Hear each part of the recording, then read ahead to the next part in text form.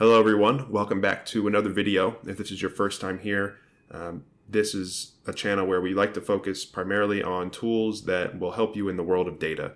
In this particular segment, we're focused on Python, and in this video specifically, how to get started with a virtual environment.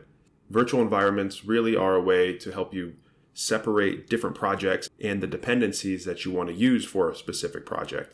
When you initially install Python, all of your packages, everything that you install is all one big, essentially, folder of everything.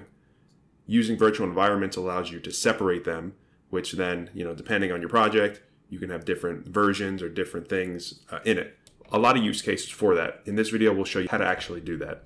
So if we hop over into Visual Studio Code, and let's just say first Python version, just to show that it exists. Python is installed. Now if we do pip list, pip being the tool that allows you to download Python packages, we can see I have a ton of different ones here. Some from previous videos, DBT. But a lot of times in our different projects, we probably don't need all of these. We probably don't need most of them. So how can we separate this out? And the answer is using virtual environments. Python provides some pretty good documentation on this, and it's pretty straightforward, and I'll just walk you through the steps. So I'm on a Windows machine, and obviously if you have Mac or Linux, you can do something else. The original, you'll see here, one has virtual environment. If you scroll down here, it has venv, I don't know how you pronounce it. But essentially, if you have anything over Python 3, you should use this version. If you're using Python 2, you'll use this command. In our case, we're on Python 3, so I will use this command. Let's copy this here. Now what we would expect this to do is create a virtual environment called env. This last part right here is just the name of your virtual environment. So you're calling Python. You can say Python if you want to be clear. Add the flag -m. Calling this command venv because we're on Python 3, and then giving it a name. So let's run this. And we can see up here now, it's created this. It has all the basic folders here. Now, how can we use this? Right now, we're not actually in that environment. We've created it, but we want to get into it. So, activating it. If we want to use this, again on Windows, we'll run this command, which is going to look in here and run this script here. That's technically what it's doing. So let's call this. And now we can see here, it's giving us this in parentheses, meaning we are in this environment. We're here. So if we do pip list, we only have 2, which is way different than what we had here. So now anytime we're in this environment, we're only working with this. So we know specifically what's in there. It's completely separate. Now, how do we get out of this? Let's say we don't want to work in here anymore.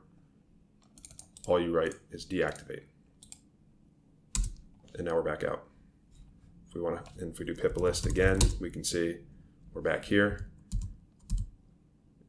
If we run this script again to go back into the environment, again, different packages. So let's get out of here. Let's create a completely different one. Instead of calling it env, we'll call it test env, just to show you the difference. And we should see here, now there's another one. Now if we wanted to go into that specific environment, instead of following this path, which is going to take us to this environment's script activate, we want to go to this one. That means we would change this to test env, and there we go, we're in here. Pip list. Let's say we want to add something. Let's add pip install requests. What this is doing is installing this only to this test env environment. So if we do pip list, remember we're still working in here because we have this. We can see we're still in that environment. We now have requests along with the other packages that were with it. Now we're out of it.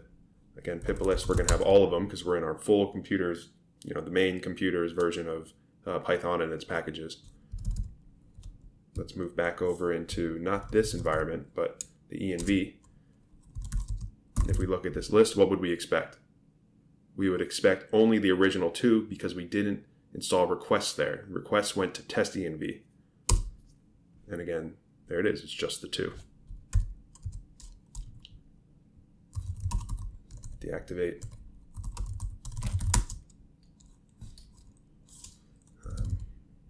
Lastly, I'll just do it one more time just to drive home the point. You can see these different tools in different environments, and you can start to grow it, build different projects. Hopefully this helped clear the air to how to actually use a virtual environment. It's really fairly simple. It's just something that I think initially can be a little confusing and a little daunting, but at least it was for me. But once, like many other things, once you actually do it, you realize it's really not that bad. So yeah, that's it for this video. Thank you for watching. I plan to add a few more on Python, and hopefully this was valuable to you. Please feel free to drop a comment, hit the like button, subscribe if you found this helpful, and I will see you at the next video. Thank you.